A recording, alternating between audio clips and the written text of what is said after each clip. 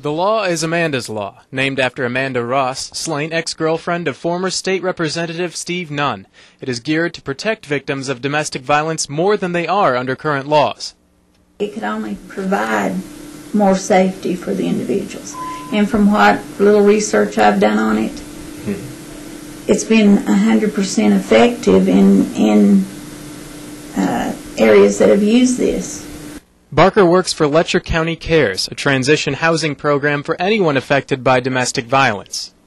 We have 7 units and we have 7 full units. If we had 20, 30 units here, we could keep them full. We have that much of a problem here. The new law will address several things, one of which makes shelters for domestic violence a little safer.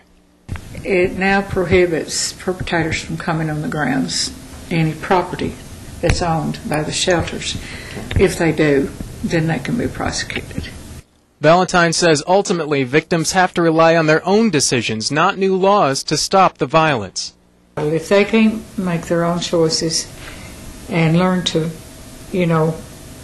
be wise with choices, then they're not going to break that cycle. They'll just go from one abusive situation to the other. The new law will go into effect next Thursday. In Perry County, Sean Evans, WYMT Mountain News. If you